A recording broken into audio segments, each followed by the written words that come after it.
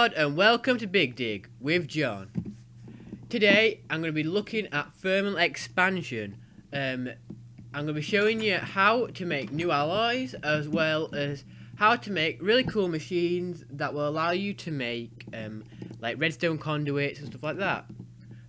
So without any more rambling on, let's get straight into it. Okay, the first thing you're going to make is I think it's a machine block. The machine block you need iron in all the corners, gold in the centre, and 4 glass. So I'll show you how to make it. Now this is what you need this for pretty much any machine in thermal expansion, as well as what you're making it at this moment in time is for the pulverizer. So iron in all the 4 corners, gold in the centre, and to either side of the gold put glass. Make sure machine frame, not machine block, sorry. Okay, so that makes your machine frame. Now, you're going to want redstone conduits. Redstone conduits are made by redstone diagonal to a piece of gold. So I'll show you how to make it. I think it's redstone conduits. So redstone, so put gold in the center, and then to the top right put redstone, and to the bottom left put redstone. Make sure redstone reception coil. Sorry, wow, I can't remember any names. So now that you've made your machine frame and your redstone reception coil, you can now make the pulverizer. The pulverizer requires 2 flint, 2 copper, and a piston, as well as the 2 items you've just crafted. So put your piston at the top center, in the middle, left and right, put flint. To the bottom left and right put copper, and then I think it's in the center in the center put the machine frame, and at the bottom center put the redstone reception coil. Makes your pulverizer. Now I'll place it over here. Your pulverizer does actually require power to work, and since you don't have any way of powering it yet, because I haven't actually taught you how to make power or anything, you're going to need to make some way of powering it. So the best way to power it straight away is a Stirling Engine. To make a Stirling Engine, you just need cobblestone, stone gears, and a piston. Stone gears are made with sticks as well as cobblestone. You right click. That is how you make stone gear, and that is how you make the wooden gear that you need for a stone gear.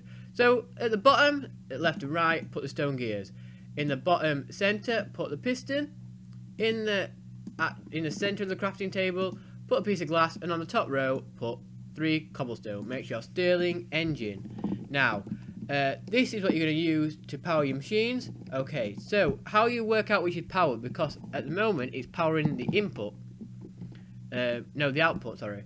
So what you do is, which one is this? It's configuration. Okay, so yellow is what you output. No, sorry. Red is what you output. Blue is input, and yellow is like the extra material. So, for example, if you pulverize, let's say, what is it, iron, you have obviously a 100% chance of getting pulverized to pulverized iron, but then you'll also have a 10% chance of getting ferrous, pulverized ferrous. Now that pulverized ferrous metal will go in the yellow section, but the normal stuff will go in the red. Power can be either side, actually. I'm sure it can, or the bottom. It doesn't really matter. To change the configuration around, just think of this as a box. So that's obviously the left side, that's the right side, that's the bottom, that's the back, and that is the top. So you can click these to change them around. So that's what you do. So now that I showed you how all the machines work, because that is a good way of configuring it. So you'd go into the settings and you'd configure it to the which way you'd like stuff to be pumped in and out. But we're not going to worry about automating these machines yet. We're actually just going to get them. So as long as there's power going into the machine, it doesn't really matter. So now you get a pulverizer, you're going to wonder what you need to do. Well, you're going to need a smelter as well. To smelt these ores. So to make the power furnace, you're going to need bricks and redstone. So I'll show you how to make these. So brick in the center, left and right. Bottom, left and right, put copper. In the middle, put the machine frame. To the top, put redstone, and to the bottom, put the redstone reception coil. Make sure powered furnace. Now, I'm not going to put these too close together because I don't want to. It don't really matter at the time because I'm not actually pumping it in now. So, why did you make these two machines first? Well, to make the rest of the machines, you're going to need weird components such as Invar. To make Invar, you need pulverize. You make it with pulverized ferrous and pulverized metal. And well, if you haven't pulverized it, you can't get it, can you? So that's the reason why you have a pulverizer. So you can break down ferrous, which is usually commonly found near iron. Not iron, near lead. It's very rare though, I've got to admit. So it's better. What I suggest is to get a large quantity of ferrous. This is how I did it earlier on, in like on my own before I show you this video. What I did is try and get a stack of iron. I mean, I know it's a bit of annoying. Get a stack of iron, and usually you'll get about 10 ferrous when you pulverize it. So then you can obviously get ferrous metal and ferrous dust. So I'm just gonna quickly get some coal. So I'm gonna be right back so I can power these machines and show you what. Actually, I have already done it, so it doesn't really matter. Sorry. So what you would do? So what if? Ooh, why am I going really slow? So what you would do if in normal circumstances, you get your ferrous metal. You'd get some iron, or just iron ingots. And what you do is in your Stirling engine, you'd put coal. This coal, and you'd use a lever as well. So I'm not going to show you because it'll just waste a lot of time. So what you do is you turn the machine on, the Stirling engine on. The Stirling engine will start pumping as long as it's got coal in. This will power this machine, and then it will pulverize any ferrous ore into 2 ferrous metal dust, and any iron into 2 iron. Now you need ferrous and iron in a crafting table. So 2 pulverized iron with a pulverized ferrous makes 3 Invar Blend. Now Invar Blend basically is Invar ingots. So then what you do is you just mine this. Oops, sorry about that.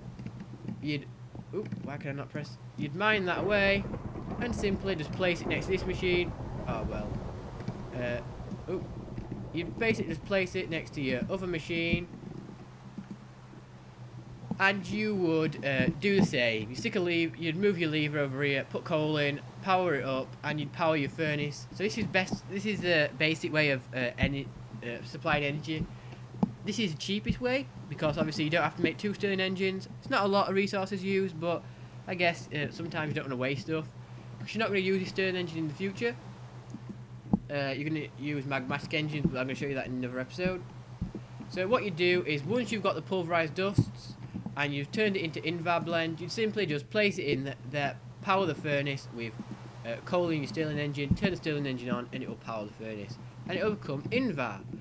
Okay, so once you have your 2 Invar, you can then make I think it's the Induction Smelter. So I'll show you how to make it.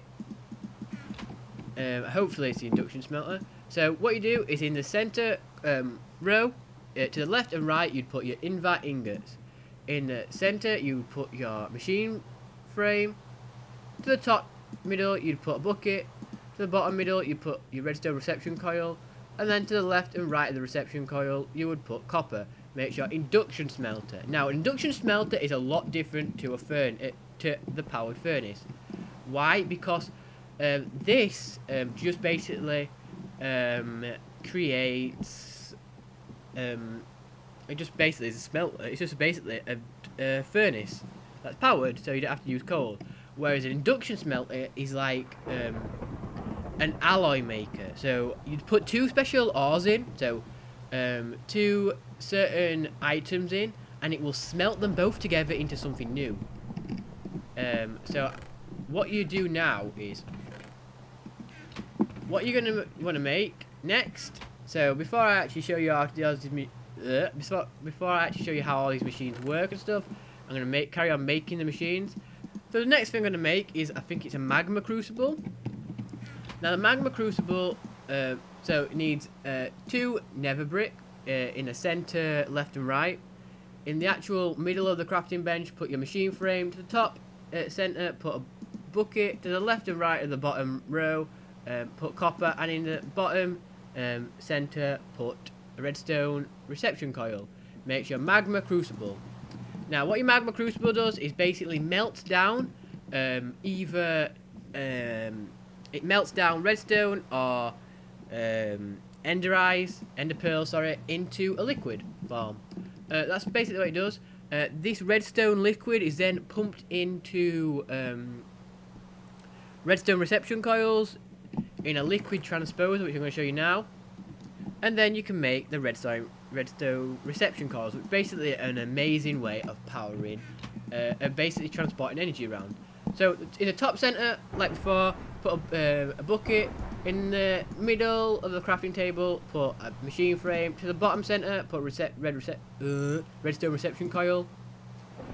To the left and right of the reception coil, put copper. And to the left and right of the machine frame, put glass. It makes your liquid transposer. Now, like I said, liquid transposer basically turns your redstone into it turns your redstone liquid into reception coils. Now I think if you place these next to each other, the machine, so the best way to set this up is put the machines next to each other, and then any redstone liquid will go straight into here. Now I'm gonna quickly get some power so that I can show you how this works, because you need all these machines to begin with, but I haven't actually got any coal, and I'm going to make a few more Stirling Engine so that you can understand how all these machines work and why you need these 5 machines in the first place. So I'm going to be right back. So once you've pulverized your 2 obsidian in the pulverizer, and you've smelted 1 lead ingot in the power furnace, because obviously Tinker's Construct lead doesn't work in it. So once you've smelted 1 lead in the iron furnace, you can then put 1 lead and 2 obsidian, pulverized obsidian, into that to get 2 hardened glass. Now, what you use hardened glass for is you use it to make empty, like, liquid conduits. So how you make, what you're also going to need is Electrum. To make Electrum, you put an iron, a silver ingot, and a gold ingot, and then these will make 2 Electrum ingots. Now, once you've got your Electrum ingots and your hardened glass, basically you put hardened glass in the center and put left and right of it an Electrum ingot, gets you energy conduits empty. So now what you do is you would put some redstone in your Magma Crucible. Because these 2 are next to each other, the redstone won't fill up in here. It will go directly into the liquid transposer, and then in the top of the liquid transposer, in the blue section, you will put your empty conduits. Now, for every 200 200 like milliliters, or whatever you want to call it, of liquid redstone, you will get a redstone energy conduit. So redstone, once it's melted down into a liquid, is the equivalent of 100. So basically, for every one of them, you just need 2 redstone. So 2 redstone becomes 200 liquid redstone, and then it will go in. Simple as. So that's it for this episode. I showed you how to make redstone conduits. What you do with these is you basically hook them up. So they're basically like wires. You'd hook them up to these. So you'd hook them up to, like, I'll show you. You basically hook them up for power. So if I had this over here, I might put them like that, and then hook it up like this, and then it will power it if it's the right way round. Crap. You do, I think, use special wrench to make. I know it doesn't. Automatically corrects itself. Now you'd need a special wrench to change this the right way so that it's pumping in. But for now, I think I'm not actually going to use them. But I'll be showing you in the next episode how you can actually make power with them. Because for now they're just wires. Let's see if it actually still works. It might not. Will it? Will it produce power? Is this going up at all? Ah, well, it's full up for power anyway. Crap. It's hard to tell. But usually you'd have to have one of these saying input and one saying output, and they look to me like they're both saying output, which is bad.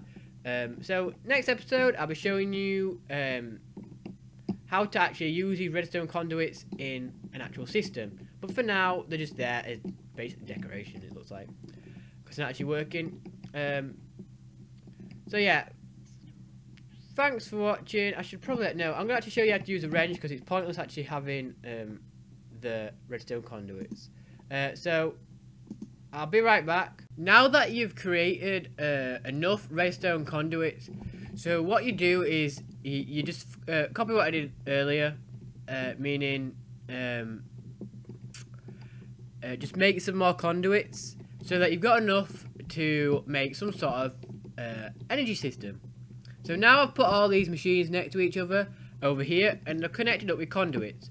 What you need to do is you need to make a crescent hammer. How you make a crescent hammer is you need 3 iron and 1 silver. So put your silver in the center, in the bottom middle put an iron ingot, and in the top left and right hand corners put iron as well. Makes your crescent hammer. Now a crescent hammer is basically the wrench of what's it called? It's basically a wrench of thermal expansion, sorry. Now, what your wrench does is obviously it does exactly what any other wrench does. It rotates it, so make sure that your power, whatever is pumping into these tubes and producing your power, is facing actually the tube. Now, if you right click on where this, anything that connects to the redstone conduit will get some sort of symbol. It's either will be blue or orange, connecting it. Now orange means output, blue means input. So if this was blue, so that should be output. If it's blue, then it will receive power. If it's orange, it won't receive power. So these machines don't need power, so they're not going to receive any power and waste any power. For example, if you watch this is currently going up the redstone crucible because it is blue, because that is the input. If I change that to output, all the power will be sucked out of the machine. Well, not be sucked out of the machine, it'll be used up because nothing's actually going in. Because the machine's not actually working. It's not actually being used up. So currently, because it's input, more power is being produced, being put into it. Because now it's output, obviously no power is going into it. So the only reason why that would actually be a big deal is if you wanted to make sure that only certain machines got power, or if you wanted to make sure that no power was wasted going into your power creators.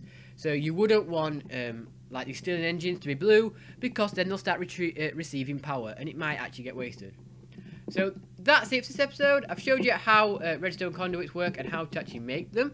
I've showed you how to set it up. So this system now all has redstone conduits connected up.